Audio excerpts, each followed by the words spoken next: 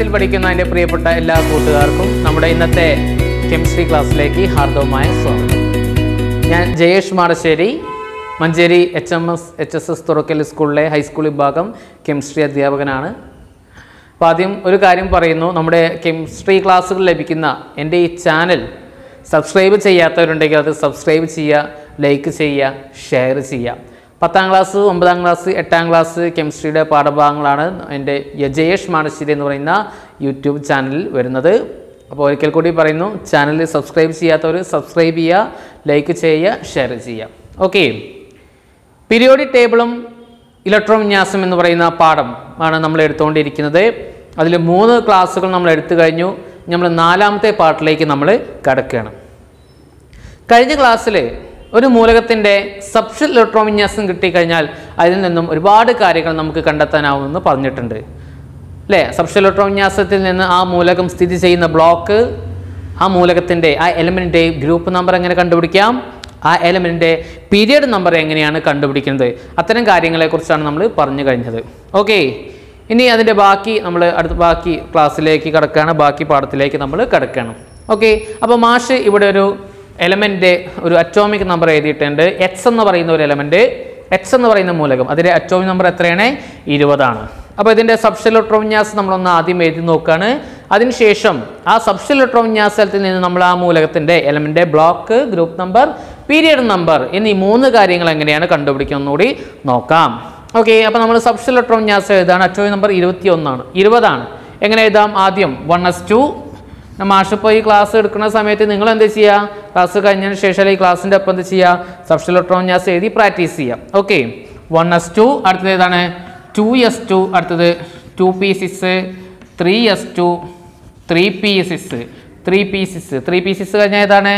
4s കഴിഞ്ഞിട്ടാണ് എന്ത് 3D എന്ന് അറിയാൻ പഠിച്ചില്ലേ. അപ്പോൾ 4s2. ഓക്കെ, 4s2 വരെ എഴുതി കഴിഞ്ഞാൽ 20 ഇലക്ട്രോണുകളായി, അറ്റോമിക് നമ്പർ 20 ആയി അല്ലേ.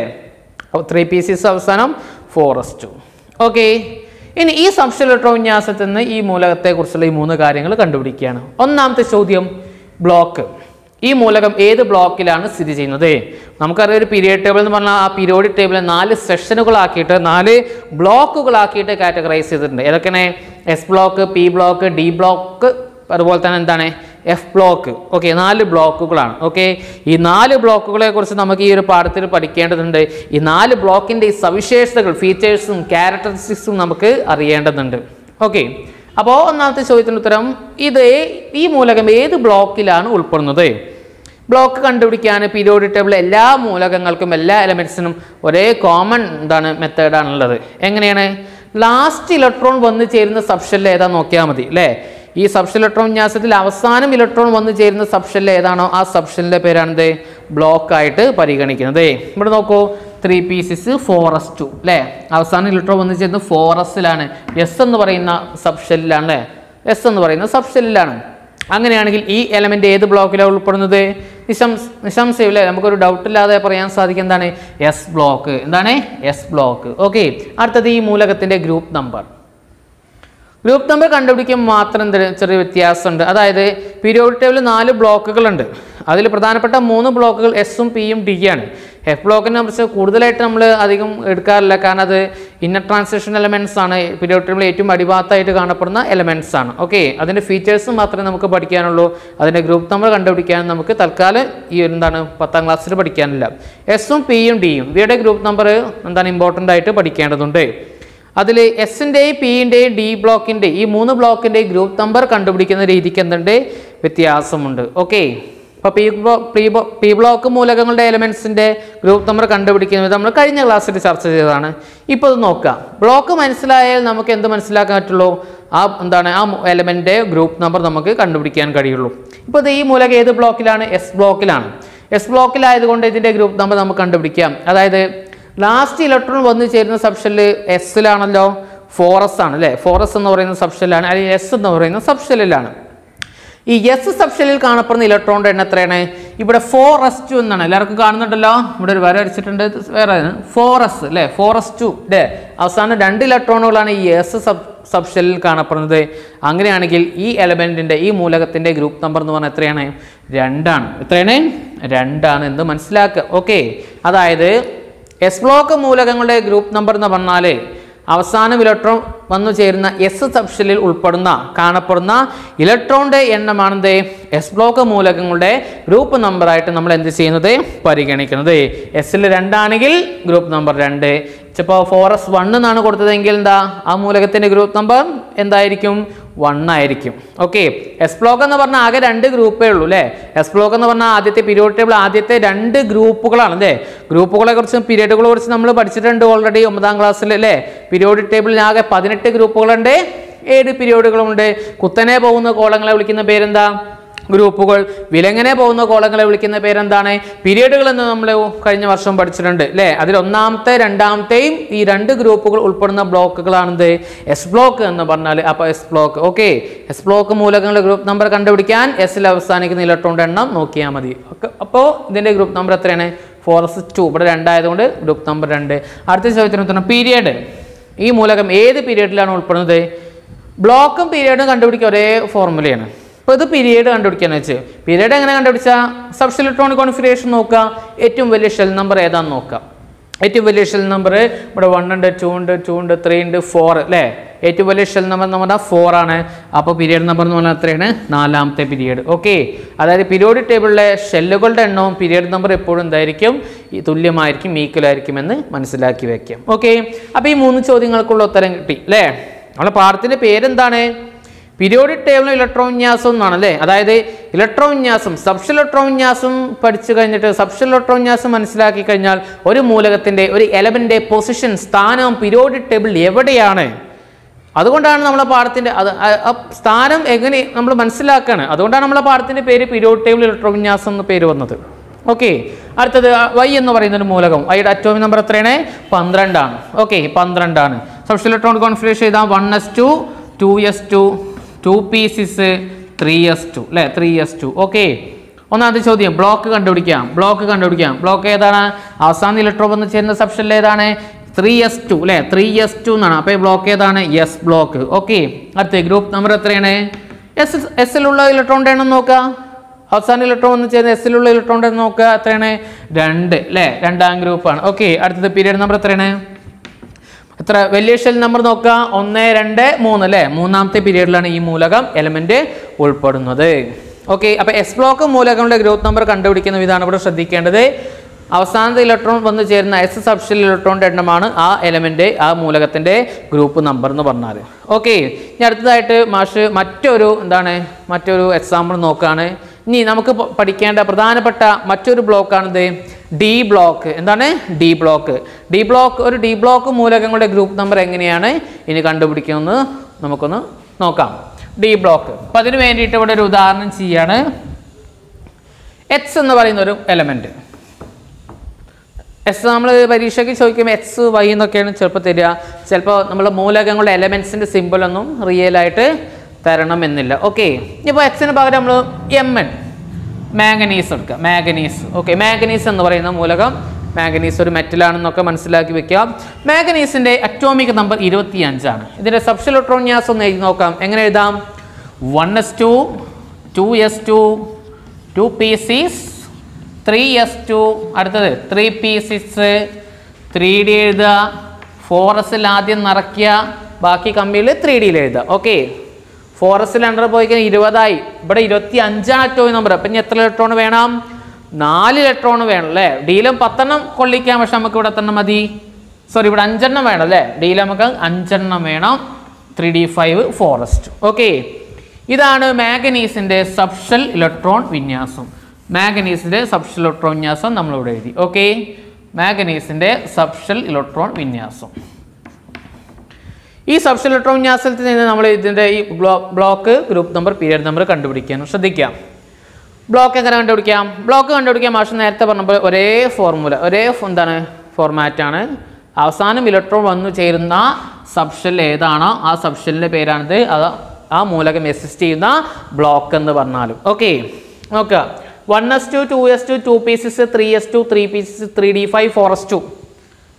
നമുക്കറിയാം 4s കഴിഞ്ഞിട്ടാണ് 3dയിൽ എന്തെന്നറിയാം ഇലക്ട്രോണുകൾ വന്നെന്നറിയാം അല്ലേ. അപ്പോൾ അവസാനം ഇലക്ട്രോൺ വന്നെന്നറിയുന്നത് ഏത് സബ്ഷെല്ലാണ്? 3dയിലാണ് അല്ലേ. 4s കഴിഞ്ഞിട്ട് 3d എന്നറിയാം നമ്മൾ പഠിച്ചിട്ടുണ്ട് അല്ലേ. അതായത് 4sനാണ് 3dക്കാണ് ഊർജ്ജം കൂടുതൽ. ഊർജ്ജം കൂടുതലാർക്കുക 3Dക്കാണ്. 4s-ന് 3D-യെക്കാട്ടിയും ഊർജ്ജം കുറവാണ്. ഊർജ്ജം കുറഞ്ഞ സബ്ഷെല്ലിലാണ് ആദ്യം ഇലക്ട്രോണുകൾ വന്നെന്നറിയാം. അത് കഴിഞ്ഞിട്ട് ഊർജ്ജം കൂടിയേക്ക് പോകും അല്ലേ. അപ്പോൾ ഇവിടെ 3Dക്ക് ഊർജ്ജം കൂടുതലാണ്, 4s-ന് കുറവ്. അപ്പോൾ 4s നിറഞ്ഞിട്ടാണ് 3Dയിലേക്ക് ഇലക്ട്രോൺ വന്നെന്നറിയാം. അങ്ങനെയാണെങ്കിൽ അവസാനം ഇലക്ട്രോൺ വന്ന് ചേരുന്നത് 3D എന്ന് പറയുന്ന സബ്ഷെല്ലാണ്, D എന്ന് പറയുന്ന സബ്ഷെല്ലാണ് അല്ലേ. അങ്ങനെയാണെങ്കിൽ ഈ മൂലകം ഏത് ബ്ലോക്കിൽ ഉൾപ്പെടുന്നു? ഈ എലമെന്റ് ഉൾപ്പെടുന്ന ബ്ലോക്ക് ഏതാണ്? D ബ്ലോക്കാണ്. ഏതാണ്? D block. ലാസ്റ്റ് ഇലക്ട്രോൺ വന്ന് ചേരുന്നത് Dയിലാണ്. D ബ്ലോക്കിലാണ് ഈ മൂലകം ഉൾപ്പെടുന്നത്. ഓക്കെ, അടുത്തത് ഇതിൻ്റെ ഗ്രൂപ്പ് നമ്പർ.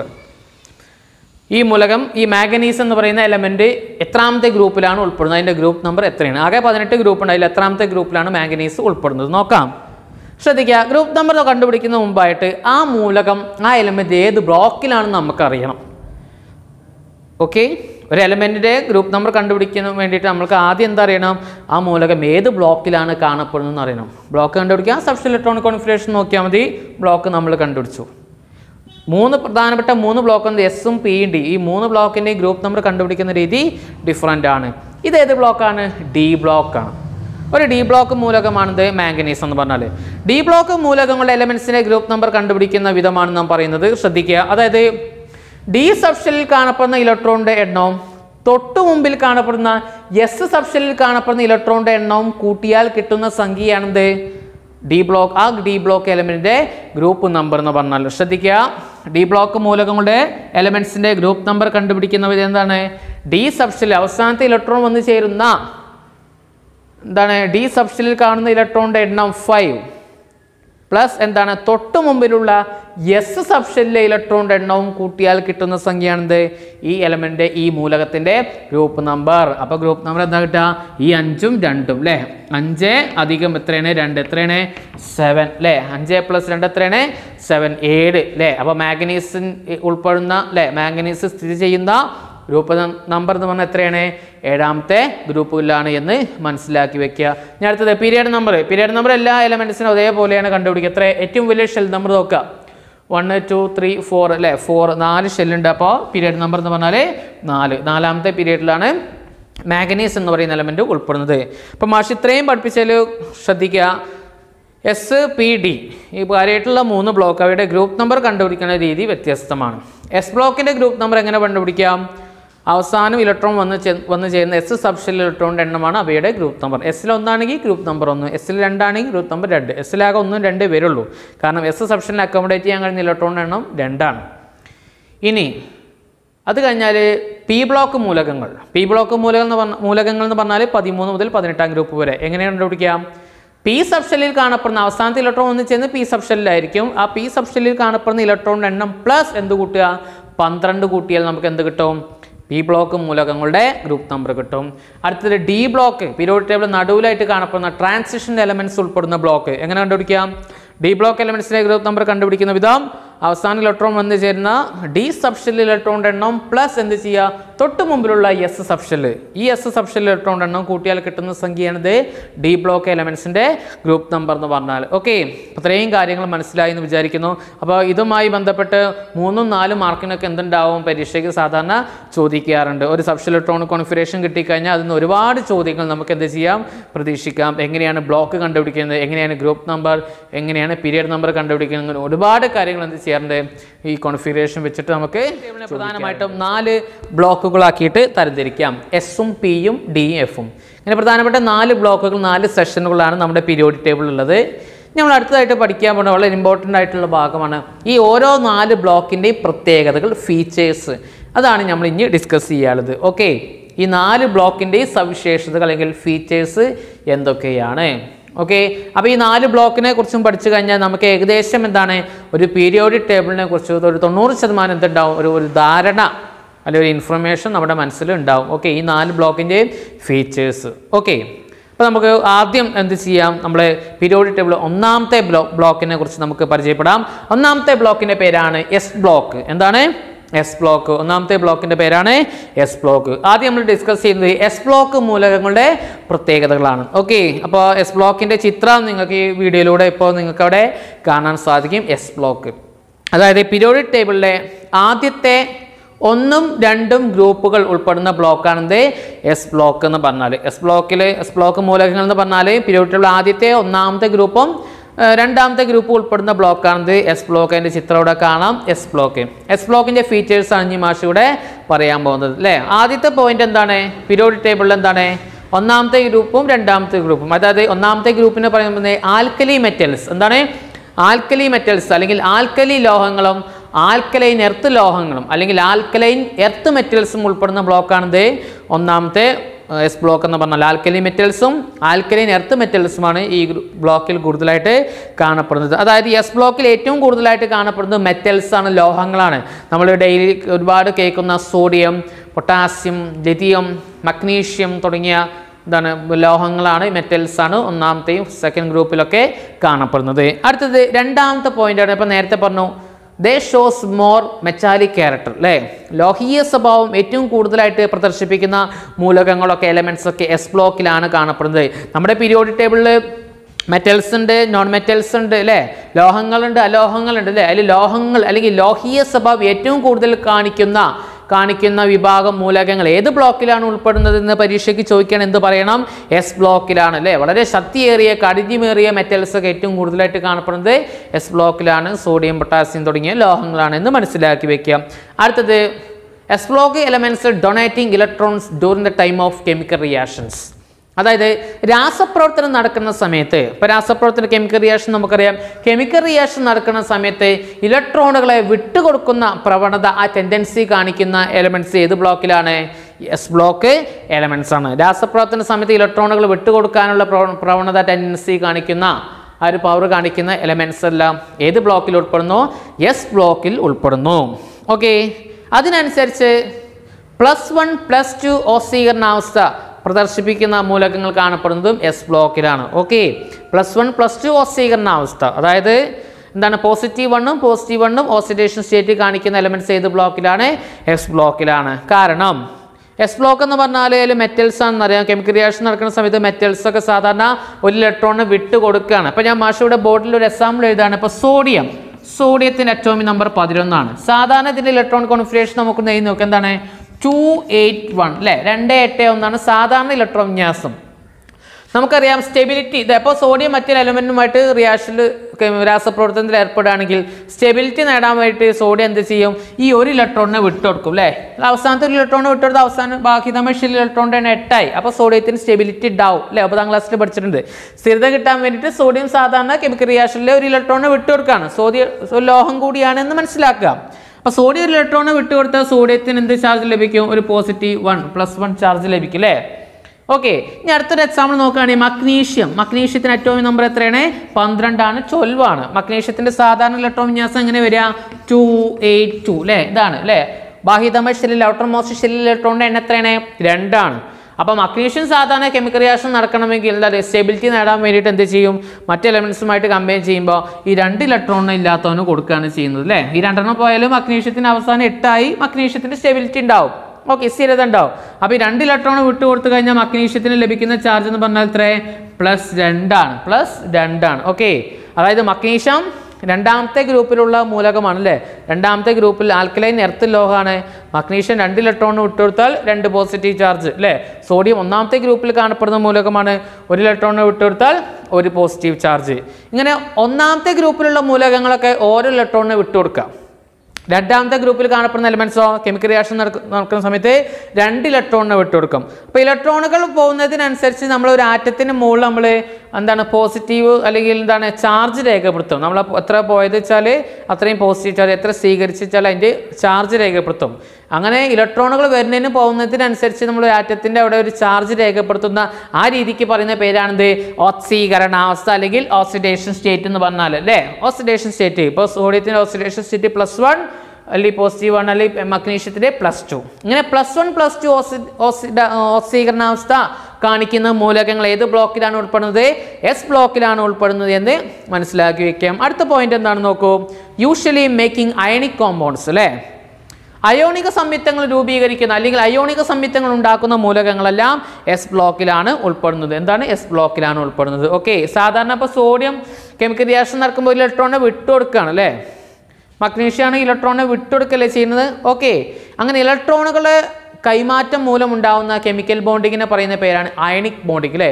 ഇലക്ട്രോണുകളുടെ കൈമാറ്റം മൂലം ഉണ്ടാകുന്ന രാസബന്ധനമാണെന്ത് അയോണിക ബന്ധനം. ഈ അയോണിക ബന്ധനം മൂലം ഉണ്ടാകുന്ന സംയുക്തങ്ങളെ അയോണിക സംയുക്തങ്ങൾ അയണിക് കോമ്പൗണ്ട്സ് എന്ന് പറയുന്നു അല്ലേ. അപ്പോൾ എസ് ബ്ലോക്ക് എലമെന്റ്സ് ഇലക്ട്രോണിനെ ഡൊണേറ്റ് ചെയ്യുമ്പോൾ എന്താണ് അയണിക് ബോണ്ടിങ് ഉണ്ടാക്കുന്നു. അങ്ങനെ എന്തുണ്ടാക്കുന്നു അയണിക് കോമ്പൗണ്ട്സ് ഉണ്ടാക്കുന്നു, അയോണിക സംയുക്തങ്ങൾ ഉണ്ടാക്കുന്നു. അപ്പോൾ അയോണിക സംയുക്തങ്ങൾ ഉണ്ടാക്കുന്ന മൂലകങ്ങൾ എസ് ബ്ലോക്കിൽ ഉൾപ്പെടുന്നു. അടുത്ത പോയിന്റ് നോക്കുക എന്താണത് താഴ്ന്ന അയോണീകരണ ഊർജ്ജം അല്ലേ. ലോ അയണൈസേഷൻ എനർജി അതുപോലെ തന്നെ താഴ്ന്ന ഇലക്ട്രോണൈറ്റിറ്റി ഇതൊക്കെ നമ്മൾ 9ാം ക്ലാസ്സിൽ ഡിസ്കസ് ചെയ്താണ്. പീരിയോഡിക് ടേബിളിലെ താഴ്ന്ന എന്താണ് അയോണീകരണ ഊർജ്ജം ഏറ്റവും കുറവുള്ളതും ഇലക്ട്രോണൈറ്റിറ്റി ഏറ്റവും കുറഞ്ഞതുമായ മൂലകങ്ങളൊക്കെ എസ് ബ്ലോക്ക് എന്ന് പറയുന്ന കാറ്റഗറിയിലെ സെഷനിലാണ് ഉൾപ്പെടുന്നത് എന്ന് മനസ്സിലാക്കി വെക്കുക. പിന്നെ ആറ്റത്തിൻ്റെ വലിപ്പം കൂടുതലുള്ള മൂലകങ്ങളാണ് എസ് ബ്ലോക്ക് മൂലകങ്ങൾ എന്ന് പറഞ്ഞാൽ. Okay, S block മൂലകങ്ങൾക്ക് big atomic size ആണ് എന്നതുകൂടി മനസ്സിലാക്കി വെക്കുക. അപ്പോൾ ഇത്രയും കാര്യമായിട്ട് ഇതുമായി ബന്ധപ്പെട്ട് ഒരു ചെറിയൊരു ടേബിൾ നിങ്ങൾക്ക് ടെക്സ്റ്റ് ബുക്കിൽ പേജ് നമ്പർ 20 കാണാൻ സാധിക്കും. അതിൽ ടേബിൾ 1.11 ഈ ടേബിൾ നമ്മളിവിടെ നിന്ന് കംപ്ലീറ്റ് ചെയ്യാണ്. ഇതിൽ കൊടുത്ത ടേബിൾ എന്തൊക്കെ കൊടുത്തത് ഫസ്റ്റ് ഗ്രൂപ്പിലും സെക്കൻഡ് ഗ്രൂപ്പിലും ഉള്ള 2 എലമെൻറ്റ്സ് ആണെന്ത് എസും വൈയും. എന്തൊക്കെയാണ് എസും വൈയും. ഇതിൻ്റെയൊക്കെ വാലൻസി എത്രയാണെന്ന് സംയോജകത എത്രയാണെന്ന് ഇവിടെ എഴുതണം. അതിൻ്റെ ആ മൂലകങ്ങളുടെ ഈ എലമെൻസിൻ്റെ ഓക്സിഡേഷൻ സ്റ്റേറ്റ് ഇവിടെ എഴുതണം. അതിൻ്റെ അയോണുകളുടെ സിമ്പൽ എഴുതണം. പിന്നെ കെമിക്കൽ ഫോർമുല ഓഫ് ഓക്സൈഡ്. ഈ മൂലകങ്ങൾ ഈ എക്സും വൈ എന്ന് പറയുന്ന ഈ എലമെൻറ്റ്സ് ഓക്സിജനുമായി കമ്പൈൻ ചെയ്യുമ്പോൾ അത് ഓക്സൈഡായിട്ട് മാറും. അങ്ങനെ ഉണ്ടാകുന്ന ഓക്സൈഡിൻ്റെ എക്സ് ഓക്സിജനുമായിട്ട് കുടിച്ചാൽ എക്സ് ഓക്സൈഡ്, വൈ ഓക്സിജനുമായി കുടിച്ചാൽ വൈ ഓക്സൈഡ് ഉണ്ടാവും. അങ്ങനെയാണെങ്കിൽ ആ ഒരു കോമ്പൗണ്ടിൻ്റെ സംയുക്തത്തിൻ്റെ കെമിക്കൽ ഫോർമുല രാസസൂത്രം എങ്ങനെയാണ് എഴുതുന്നത് അതാണ് നമ്മൾ ഡിസ്കസ് ചെയ്യുന്നത്. ഈ ഭാഗത്ത് വളരെ ശ്രദ്ധിക്കേണ്ട ഒരു പോയിന്റാണ് ഡിസ്കസ് ചെയ്യുന്നത്. ശ്രദ്ധിക്കാം. ഒന്നാമത്തെ എക്സ് എന്ന് പറയുന്ന ഒരു മൂലകം ഏതാണെന്ന് അറിയില്ല, എലമെൻറ്റ് വൈ എന്ന് പറയുന്ന എലമെൻറ്റ്. ഇതിൻ്റെ വാലൻസി ഇവിടെ എഴുതണം. വാലൻസി എന്ന് പറഞ്ഞാൽ എന്താ സംയോജകത. എന്താണ് സംയോജകത എന്ന് പറഞ്ഞാൽ ഒരു രാസപ്രവർത്തനം നടക്കുന്ന സമയത്ത് എന്താണ് സ്വീകരിക്കുന്ന അല്ലെങ്കിൽ വിട്ടുകൊടുക്കുന്ന ഇലക്ട്രോണിൻ്റെ എണ്ണമാണെന്ത് ആ എലമെൻ്റ് ആ മൂലകത്തിൻ്റെ വാലൻസി എന്ന് പറഞ്ഞാൽ. അല്ലെങ്കിൽ സ്ഥിരത കൈവരിക്കാൻ വേണ്ടിയിട്ട് നമ്മൾ എന്താണ് സ്വീകരിക്കുന്ന അക്സെപ്റ്റ് ചെയ്യുന്ന ഇലക്ട്രോണിൻ്റെ എണ്ണമാണെന്ന് അതിൻ്റെ സംയോജകത അല്ലെങ്കിൽ വാലൻസി എന്ന് പറഞ്ഞാൽ. നമുക്കറിയാം എക്സിൻ്റെ വാലൻസി നമ്മളിവിടെ എത്ര എഴുതാം. വാലൻസി അറിയണമെങ്കിൽ എക്സ് ഏത് ഗ്രൂപ്പിലാണ് ഉൾപ്പെടുന്നത് നമുക്കറിയാം അല്ലേ. ഏതാ ഫസ്റ്റ് ഗ്രൂപ്പിലാണ് അല്ലേ. ഫസ്റ്റ് ഗ്രൂപ്പിലാണ് എക്സ് എന്ന് പറയുന്ന മൂലകം ഉൾപ്പെടുന്നത്. ഫസ്റ്റ് ഗ്രൂപ്പിലാകുമ്പോൾ ഫസ്റ്റ് ഗ്രൂപ്പ് എലമെൻറ്റ്സ് എത്ര ഇലക്ട്രോൺ വിട്ടെടുക്കും രാസപ്രവർത്തനം നടക്കുമ്പോൾ 1 ഇലക്ട്രോണിനാണ് വിട്ടുകൊടുക്കുക അല്ലേ. അപ്പോൾ വാലൻസി എന്ന് പറഞ്ഞാൽ എത്രയാണ് 1 ആണ്. ഓക്കെ, വാലൻസി എന്ന് പറഞ്ഞാൽ 1 ആണ്. അങ്ങനെയാണെങ്കിൽ ആ മൂലകത്തിൻ്റെ ഓക്സിഡേഷൻ സ്റ്റേറ്റ് എങ്ങനെ എഴുതാം 1 ഇലക്ട്രോണിനെ വിട്ടുകൊടുക്കല്ലേ. അപ്പോൾ എന്താ 1+ എന്താണ് 1+ അല്ലെങ്കിൽ പോസിറ്റീവ് 1 ആണ്, 1+ ആണ് അല്ലേ, പോസിറ്റീവ് 1. അങ്ങനെയാണെങ്കിൽ ഈ സിമ്പൽ ഓഫ് അയോൺ ഇതൊരു അയോണായിട്ട് മാറിയില്ലേ. എക്സ് എന്ന് പറയുന്ന മൂലകം ഒരു അയോണായിട്ട് മാറി, ചാർജുള്ള ആറ്റായിട്ട് മാറി. അങ്ങനെയാണെങ്കിൽ ഈ അയോണിൻ്റെ സിമ്പൽ എങ്ങനെ എഴുതാം. അപ്പോൾ എക്സ് എന്ന് എഴുതാം. എസ് എന്താണ് X1+. എസ്സിനൊരു പോസിറ്റീവ് ചാർജ് ലഭിച്ചു അല്ലേ. എസ് പിന്നെ ഒരു അയോണായിട്ട് മാറി അല്ലേ. ഒരു ഇലക്ട്രോണിനെ വിട്ടുകൊടുത്തു, സംയോജകത ഒന്നായിട്ട് മനസ്സിലാക്കി, ഓക്സിഡേഷൻ സ്റ്റേറ്റ് എഴുതി, അയോണിൻ്റെ സിമ്പൽ S1+. ഒരു ഇലക്ട്രോണിനെ വിട്ടുകൊടുക്കണം അപ്പോൾ പോസിറ്റീവ് ചാർജാണ് വരും. ഇലക്ട്രോണ് കൊടുക്കുമ്പോൾ പോസിറ്റീവ് ചാർജാണ്, ഇലക്ട്രോണ് സ്വീകരിക്കുമ്പോൾ നെഗറ്റീവ് ചാർജാണ്. ഓക്കെ, അങ്ങനെയാണെങ്കിൽ എക്സ് എന്ന് പറയുന്ന മൂലകം ഓക്സിജനുമായി കൂടിച്ചേർന്നാൽ ഒരു ഓക്സൈഡ് ഉണ്ടാവും, എക്സ് ഓക്സൈഡ് ഉണ്ടാവും. എങ്കിൽ ആ എക്സ് ഓക്സൈഡിൻ്റെ കെമിക്കൽ ഫോർമുല രാസസൂത്രം എങ്ങനെ എഴുതാം. ഇപ്പോൾ എക്സ് ആരുമായിട്ടാണ് കമ്പൈൻ ചെയ്യുന്നത് ഓക്സിജനുമായിട്ടാണ് കമ്പൈൻ ചെയ്യുന്നത് അല്ലേ. അപ്പോൾ എക്സും ഓക്സിജനുമായിട്ടാണ് ആദ്യം കമ്പൈൻ ചെയ്യുന്നത്. അപ്പോൾ എക്സിൻ്റെ സിമ്പിൾ ആദ്യം എഴുതി, ഓക്സിജൻ്റെ സിമ്പിൾ ആദ്യം എഴുതി, പ്രതീകം ആദ്യം എഴുതി. ഓക്കെ, നമുക്കറിയാം നമ്മളെങ്ങനെ രാസസൂത്രം തയ്യാറാക്കുക, കെമിക്കൽ ഫോർമുല എങ്ങനെ തയ്യാറാക്കുക. ഇപ്പോൾ 2 മൂലകങ്ങൾ കിട്ടിക്കഴിഞ്ഞാൽ അത് കൂടിച്ചേരുന്നു അല്ലേ. അപ്പോൾ നമ്മൾ എങ്ങനെയാണ് അതിൻ്റെ ഒരു രാസസൂത്ര കെമിക്കൽ ഫോർമുല തയ്യാറാക്കുക 9ാം ക്ലാസ്സിൽ പഠിച്ചിട്ടുണ്ട് അല്ലേ. അതായത് ആ 2 എലമെൻറ്റ്സിന് 2 മൂലകങ്ങളുടെ സംയോജകത മനസ്സിലാക്കണം അല്ലേ, വാലൻസി മനസ്സിലാക്കണം. എന്നിട്ട് ആ വാലൻസി നമ്മൾ എന്ത് ചെയ്യും, ഇൻ്റർചേഞ്ച് ചെയ്ത് എഴുതും അല്ലേ. ഇതിൽ എന്തെങ്കിലും ഡിവൈഡ് ചെയ്യാനോ കാര്യങ്ങളൊക്കെ ഉണ്ടെങ്കിൽ ഡിവൈഡ് ചെയ്തിട്ട് സിമ്പിളാക്കി എഴുതും. അങ്ങനെയാണ് ഒരു കോമ്പൗണ്ടിൻ്റെ കെമിക്കൽ ഫോർമുല നമ്മൾ കണ്ടുപിടിക്കുന്നത്. ഇപ്പോൾ എസും ഓക്സിജനും കൂടി ചേർന്നാൽ ഒരു എസ് ഓക്സൈഡ് ഉണ്ടാവും. ആ ഒരു കോമ്പൗണ്ടിൻ്റെ കെമിക്കൽ ഫോർമുല എഴുതാൻ പോണേ. അതിന് വേണ്ടി നമുക്ക് എന്താ അറിയണം, ഈ എക്സിൻ്റെ ഓക്സിജൻ്റെ എന്ത് പറയുക വാലൻസി സംയോജകത അറിയണം. അവിടെ തന്നിട്ടുണ്ട് എക്സിൻ്റെ വാലൻസി ഇത്ര ഇവിടെ 1 ആണ്. ഓക്സിജൻ്റെ വാലൻസി തന്നിട്ടുണ്ടോ, ഇവിടെ തന്നിട്ടില്ല. ഓക്സിജൻ്റെ വാലൻസി തന്നിട്ടില്ല, പക്ഷേ പരീക്ഷയ്ക്ക് ചിലപ്പോൾ തരാം അല്ലേ. ഓക്സിജൻ എന്ന് പറഞ്ഞാൽ ഓക്സിജൻ എന്ന് പറഞ്ഞാൽ നമ്മുടെ പീരിയോഡിക് ടേബിളിൽ അല്ലേ അറ്റോമിക് നമ്പർ 8 മൂലകമാണിത് ഓക്സിജൻ എന്ന് പറഞ്ഞാൽ. ഓക്സിജൻ്റെ സാധാരണ ഇലക്ട്രോൺ വിന്യാസമാണ് 2,6 ആണ്. ഓക്സിജൻ്റെ അവസാന ഷെൽ ഇലക്ട്രോണിൻ്റെ എണ്ണം എത്രയാണ്? 6. സ്ഥിരത ലഭിക്കാൻ സ്റ്റെബിലിറ്റി നേടാൻ ഓക്സിജൻ എത്ര ഇലക്ട്രോൺ വേണം? 2. അപ്പോൾ ഓക്സിജൻ എപ്പോഴും എന്ത് ചെയ്യുന്നു? 2 ഇലക്ട്രോണുകളെ സ്വീകരിക്കുന്നു. 2 ഇലക്ട്രോണെ സ്വീകരിച്ചു കഴിഞ്ഞാൽ 2 നെഗറ്റീവ് ചാർജ് 2- ആണ് വരിക അല്ലേ? 2- ആണ് വരിക. അപ്പോൾ ഓക്സിജൻ്റെ ഓക്സീകരണാവസ്ഥ എന്ന് പറഞ്ഞാൽ എപ്പോഴും 2- ആണ് അല്ലേ? 2- ആണ് എന്ന് മനസ്സിലാക്കുക. ഓക്കെ. സംയോജകത എത്ര ചോദിക്കുകയാണെങ്കിലോ 2. ഓക്സീകരണാവസ്ഥ എഴുതുമ്പോൾ ചാർജ് രേഖപ്പെടുത്താൻ 2+ ആണ് 2- ആണ് നോക്കുക. ഇലക്ട്രോൺ സ്വീകരിക്കാൻ 2-. സംയോജകത ബാലൻസ് ചോദിക്കുകയാണെങ്കിൽ എന്താ അതിൻ്റെ എണ്ണം എഴുതിയാൽ മതി. അപ്പോൾ 2- ആണ്. പക്ഷേ സംയോജകത എഴുതുമ്പോൾ എന്താണ് ചാർജ് രേഖപ്പെടുത്തേണ്ട? ബാലൻസ് എഴുതുമ്പോൾ ചാർജ് രേഖപ്പെടുത്തേണ്ട. അപ്പോൾ എന്തോ എഴുതിയാൽ മതി? ഒരു 2 എന്ന് എഴുതിയാൽ മതി എന്ന് മനസ്സിലാക്കുക. ഓക്കെ. നമ്മൾ എന്ത് ചെയ്യണം? കഴിഞ്ഞോ? ഇല്ല. ഈ ബാലൻസികൾ സംയോജകത പരസ്പരം ഇൻ്റർചേഞ്ച് ചെയ്യുക. അപ്പോൾ എന്താ വരിക? SO എന്ന് എഴുതി. എസിൻ്റെ ബാലൻസി വൈക്ക് പോകും. വൈൻ്റെ ബാലൻസി ഓക്സിജൻ എന്താണ്? ഓക്സിജൻ്റെ ബാലൻസി എച്ചിന് വരും. എസിന് അങ്ങോട്ട് പോകും അല്ലേ? ഓൻ്റെത് അങ്ങോട്ട് വരും. ഓൻ്റെ ബാലൻസി ഇങ്ങോട്ട് വരും. എച്ചിന് വരും അല്ലേ? അപ്പോൾ S2 അല്ലേ? അപ്പോൾ എങ്ങനെ വരിക? ഇതിനൊന്നുകൂടി സിമ്പിളാക്കി എഴുതുകയാണെങ്കിൽ S2O. ഓക്കെ. S2 എന്നതാണ് ഇതിൻ്റെ ആൻസർ എന്ന് പറഞ്ഞാൽ S2O. ഓക്കെ. 1 ആണ് നമ്മൾ 1 എന്ന് കോമ്പൗണ്ടിൽ എഴുതാറില്ല. ഒരാറ്റാണെങ്കിൽ നമ്മൾ 1 എന്ന് എഴുതാറില്ല. S2O. ഇതേപോലെ രണ്ടാമത്തെ ചോദ്യത്തിന് ഉത്തരം കണ്ടെത്താം. രണ്ടാമത്തെ വൈയുടെ ബാലൻസ് എത്രയാണ് ഇവിടെ? വൈ എന്ന് പറഞ്ഞാൽ സംയോജകത, വൈയുടെ സംയോജകത എന്ന് പറഞ്ഞാൽ എത്ര? സെക്കൻഡ് ഗ്രൂപ്പ് ആണല്ലേ? വൈ എന്ന് പറഞ്ഞാൽ സെക്കൻഡ് ഗ്രൂപ്പാണ്. സെക്കൻഡ് ഗ്രൂപ്പിൽ ഇലക്ട്രോണിനെ വിട്ടുകൊടുക്കാൻ നമ്മൾ പഠിച്ചത് എസ് ബ്ലോക്കാണ്. സെക്കൻഡ് ഗ്രൂപ്പ് മൂലകങ്ങളാണ് എത്ര ഇലക്ട്രോൺ വിട്ടുകൊടുക്കും? ഫസ്റ്റ് ഗ്രൂപ്പാണ് 1 ഇലക്ട്രോൺ വിട്ടുകൊടുക്കും. സെക്കൻഡ് ഗ്രൂപ്പ് ആണെങ്കിലോ 2 ഇലക്ട്രോണുകളെ വിട്ടുകൊടുക്കുക. അപ്പോൾ വാലൻസി എപ്പോഴും എന്താണ്? 2 വിട്ടുകൊടുക്കുന്ന ഇലക്ട്രോൺ എണ്ണാണ് വാലൻസി എന്ന് പറഞ്ഞാൽ 2. അങ്ങനെയാണെങ്കിൽ ഓക്സിഡേഷൻ സ്റ്റേറ്റ് എങ്ങനെ വരിക? വൈ എഴുതേണ്ട ചാർജ് രേഖപ്പെടുത്തിയത് എന്താണ്? 2 ഇലക്ട്രോൺ വിട്ടുകൊടുക്കുമ്പോൾ 2+. എന്താണ്? 2+ ആണ് രേഖപ്പെടുത്തുക. ഈ അയോണിൻ്റെ സിമ്പിൾ എങ്ങനെ എഴുതുക? വൈ എന്ന് എഴുതുക. അങ്ങനെ എഴുതുക 2+ എന്ന് രേഖപ്പെടുത്തുക. ഓക്കെ. ഇനി വൈ ഓക്സിജനുമായിട്ട് രാസപ്രവർത്തനം ഏർപ്പെടുമ്പോൾ എന്തോ ഒരു വൈ ഓക്സൈഡ് ഉണ്ടാവും. അങ്ങനെയാണെങ്കിൽ ആ വൈ ഓക്സൈഡിൻ്റെ കെമിക്കൽ ഫോർമുല, കോമ്പൗണ്ടിൻ്റെ കെമിക്കൽ രാസസൂത്രം നമുക്ക് എഴുതണം. അപ്പോൾ എന്ത് ചെയ്യണം? വൈ ഓക്സൈഡ് അല്ല. അപ്പോൾ വൈ എന്ന് എഴുതുക. O എന്ന് എഴുതുക. വൈയുടെ ബാലൻസ് ഇത്ര ഇവിടെ? ഓക്സിഡേഷൻ 2 ആണ്. ബാലൻസ് ഇത്ര ഇവിടെ? 2. ബാലൻസ് അതേപോലെ അടിയിൽ എടുത്ത് എഴുതുക. ഒരേ എലമെൻറ്റിൻ്റെ ബാലൻസ് അതുപോലെ എഴുതുക. ഓക്സിജൻ്റെ ബാലൻസ് എപ്പോഴും എന്തായിരിക്കും? 2 ആയിരിക്കും. കാരണം -2 ആണ്. അപ്പോൾ 2 എന്താണ്? 2 ആണ് വരുന്നത്. എന്താണ്? 2 ആണ് വരുന്നത്. ഓക്കെ. 2. നമ്മൾ എന്ത് ചെയ്യണം? വാലൻസികൾ പരസ്പരം ഇൻ്റർചേഞ്ച് ചെയ്യാം. വാലൻസി പരസ്പരം ഇൻ്റർചേഞ്ച് ചെയ്താൽ ഇതേ സംഖ്യ തന്നെ വരിക അല്ലേ? Y2O2 എന്നാണ് വരിക. Y2O2 എന്നാണ് വരിക. അപ്പോൾ നമ്മൾ എന്ത് ചെയ്യണേ? ഈ 2 എന്ന് പറയുന്ന സംഖ്യ 2 ഭാഗത്തും ഡിവൈഡ് ചെയ്ത് പോകാൻ പറ്റുന്നതുകൊണ്ട് ഇത് നമ്മൾ 2 കൊണ്ട് വീണ്ടും എന്ത് ചെയ്യാണ്? സിമ്പിളാക്കി എഴുതാണ് അല്ലേ? 2 2 എത്ര? 1. ഓയിൽ 2 2 എത്രയാണ്? 1. അപ്പോൾ ഉത്തരം എന്താ വരിക? YO എന്നതാണ് ഈ കോമ്പൗണ്ടിൻ്റെ രാസസൂത്രം എന്ന് പറഞ്ഞാൽ YO എന്നതാണ് എന്ന് മനസ്സിലാക്കി വെക്കുക.